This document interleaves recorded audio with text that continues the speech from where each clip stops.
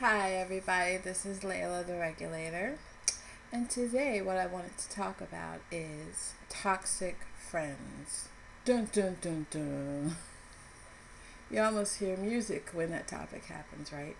Um, a thing about getting yourself together and starting fresh and changing things is that there's a lot of things that may need to be cut out of your life. And one of them is toxic friends. They can hold you back. They can give you doubts about your endeavors. They could block you from goals that you have in your life. So you really need to identify who your toxic friends are and what you should do with them. Should you give them another chance? Should you keep them around? Or should you just kick them to the curb for good? But how do you know if you have toxic friends, right? Well, there are certain things. A toxic friend is somebody that they act like they have your back, but they really don't. There's actually a term called frenemy, which I think is the most ridiculous term on the planet because someone who's your enemy shouldn't be your friend at the same time. You wear something nice, they criticize it. Oh, I'm just kidding. That looks kind of whack. That's not one thing I would wear, but I'm just kidding. Girl, I'm just kidding. They engage in behavior that's not really helpful to you. They drink all night, they go to clubs. These things aren't really helping you, move forward. So you don't want people that are going to hinder your progress. I have a blog about it that details more about toxic friends, but I'm just going to break it down to you in little terms. For those who are on the go, a toxic friend, for example, someone who you kind of tell them your personal business and it kind of backfires on you. They end up criticizing you for it, or later on you end up finding out that they're telling everybody something that you shared with them that was really private. Especially a toxic friend is when they're down in their luck and you give them a helping hand, and instead of them being grateful, they're taking advantage. In some instances, breaking up personal relationships. It could be one with your boyfriend. It could be one with your friends. You referred them to a job. They come to the job late. They made you look bad because they're not doing what they're supposed to do. These people are not helpful for you. These people that you have a sense that they may be jealous, or they may not really be encouraging. If there's something you want to do, like, girl, I've just been thinking, I need some changes. I want to skydive. What?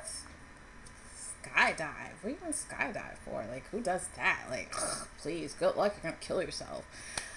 Stuff like that that'll just make you question your thoughts and what you do. You don't need a person like that. The type of friends you want are people that encourage you. If you say a crazy thing like that, they're not going to condemn you for it. They're going to say, okay, well, let's look out about that. Let's find out what's how to get there, how to do it. A person, if you're in a bad mood and you're sad, a toxic friends, their idea is just to go and get drunk and just go and go wild. Or if you're in a bad relationship, they're like, oh, I was in a relationship like that. Give it some time, girl. He's all messed up, but eventually he'll do well. That's not the type of person you need. You don't need someone who's always borrowing everything you have and you never get it back. Like, boo boo, where are my Juicy Couture jeans that I had given you? Like, it's been like 2 weeks, and well, I kind of messed them. But I'll pay you back though. I'll pay you back, because that's what I do. Stuff like that. You need to do a friend makeover, basically. When you start this journey on making yourself over physically, mentally, spiritually, you have to clean the closet. And toxic friends are people that do that. You want to go exercising. They're not there. Or if they go, they want to encourage you to stop because they are not really into it. So they don't want you to be into it. They talk about their problems all the time, never really thinking about you as a person. Nobody wants to be alone, but the point is that quality over quantity. Sometimes you just need 2 or 3 good friends as opposed to 15 bad ones. You need people that are about something, that inspire you, that encourage you, that make you say, you know, this person's doing that, I want to do that. You want stuff like that that encourages you to go forward. Toxic friends will really fight to the death once you make changes. Any type of changes they see, they're the first one to speak up. Oh, I've never seen that style before. Why are you wearing that? Oh, interesting. Oh, you're going to that restaurant? Like, who goes there? Only, like, uppity people go there. Like, go ahead, do whatever. Oh, you're really dating that guy? Oh, he's kind of nerdy. Do you? You know, people like that.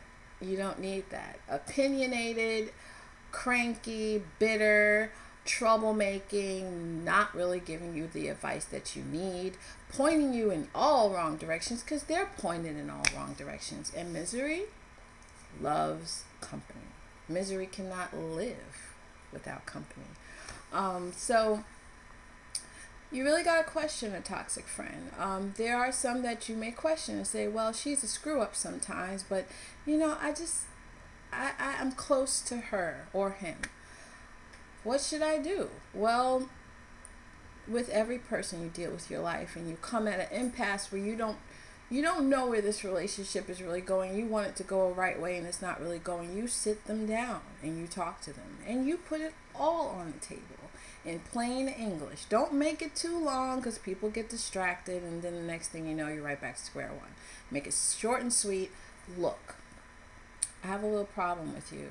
It's not really working out. Like, I have A, B, C, D problem with you, but I really value our friendship. Like, can we get this together? Can we work this out somehow? Because I'm not feeling really confident about this relationship. And if they listen and if they try, that's good. But if they go back to the same things where you're moving on and they're not moving on, it's time to let them go. And, you know, it's easier said than done, but you have to do it. The strongest people stand alone sometimes. So anyway, meet me on Twitter for some daily inspiration. Please look at the old sayings that I've put on Twitter for inspiration about everything. Check out the blog, a lot of good stuff. Look at the old as well as the new. The book is coming out soon. La la la. We're gonna have some fun. Gonna really give you some insight on what to do about regulating the dating game. Anyway, I hope you're having a good day, and I hope you have a better day as each day goes, because you are evolving, and that's what life is about. You don't want to be the same person you were 5 years ago. You want to be brand new and improved, and that's what I'm here for. So subscribe, rate. See ya.